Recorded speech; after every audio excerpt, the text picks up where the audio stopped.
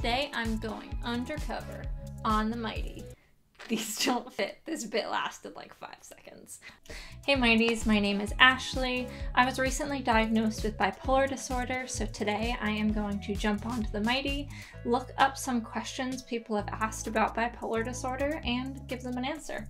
So let's jump into the app. Okay, so I am going to look up the bipolar hashtag, see what pops up there.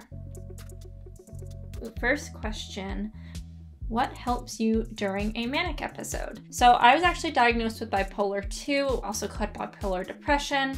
Basically, that means that I don't experience full-blown mania. That's usually more typical in like bipolar 1.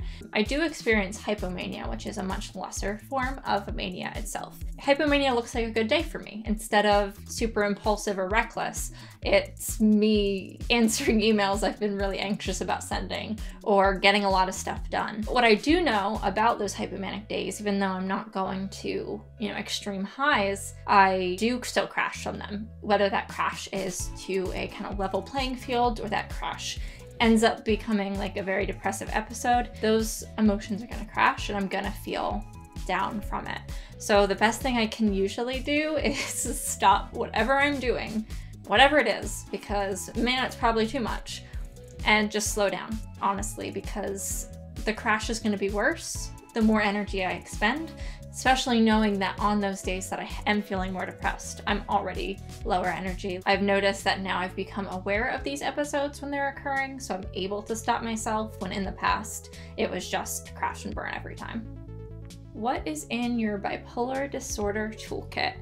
Lots of things, honestly, because how I'm feeling in each of those moments is drastically varied. I could just be like a little bit off, and really a funny YouTube video for 5 minutes can change a lot, but there are some days where I need to throw myself into projects in order to even just be okay and stay where I'm at and not get any worse. I'm very artistic. I have 4 different crafts or art projects that I usually split into different areas of my interests, like costuming, photography, and editing, those kinds of things. I have so many animals in this house. I personally have a dog and a cat who are just the most fantastic at helping when things are down, because how can you not enjoy the moments of snuggling one of your best friends? I would also say the biggest thing in my toolkit would be my partner, because he knows, especially since I've gotten the diagnosis and I am a little bit more cognizant of my mood changes, he knows what I need because we communicate it ahead of time. So he's honestly been the most helpful piece of my toolkit, because I can't think clearly in those moments, but he can, and he can get me the help that I'm looking for. I like this one. What do you wish someone had told you about managing a bipolar diagnosis? With treatment, symptoms aren't just gone.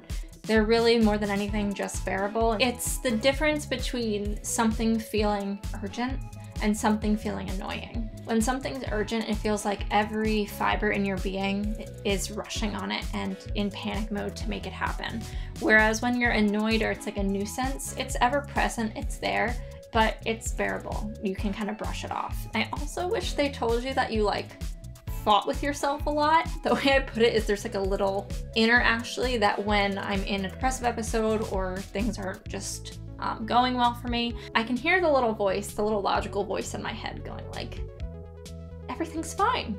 You're good. Everything's okay. But the outside me is in full panic mode and having a breakdown for what feels like, to little logical Ashley voice, no real good reason, but I'm having a huge emotional reaction to it, and that sucks, but that is what it is. That's what's gonna happen, and I'm gonna fight with my inner voice that's telling me this is kind of ridiculous, because it kind of is in a way, but it's what my brain's doing, and I kind of have to roll with it instead of roll against it. So what is a bright side of living with bipolar disorder?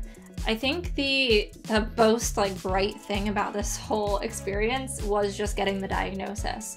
It was definitely very overwhelming at first. I will not deny that the whole process was awful, because you're already in an awful state of mind and you're trying to logically explain to your doctor about your state of mind that isn't logical, and it's just a whole thing. But getting the diagnosis helped me to be a little bit more understanding of myself and accepting, when I was just getting treated for classical depression, p.m. It wasn't working, right? And I was just beating myself up over the fact that I am doing everything right but not seeing results.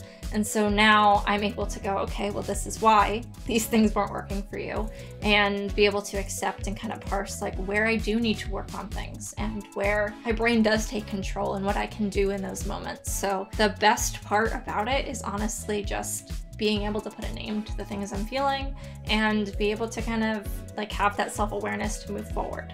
Something that I want to share is just like normal, everyday people live with bipolar disorder. I mean, I have blue hair. Let's step back as to what the definition of normal is. Your brain is just lying to you.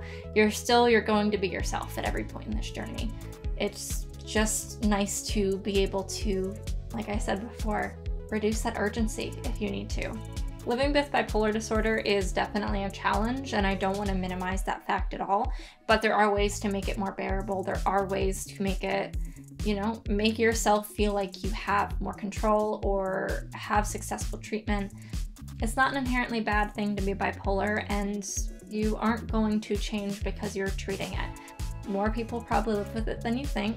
It's pretty common mental illness to live with, and, you know, being able to accept and understand yourself makes a whole world of difference in living with it, in my opinion. Thanks for watching. Stay mighty.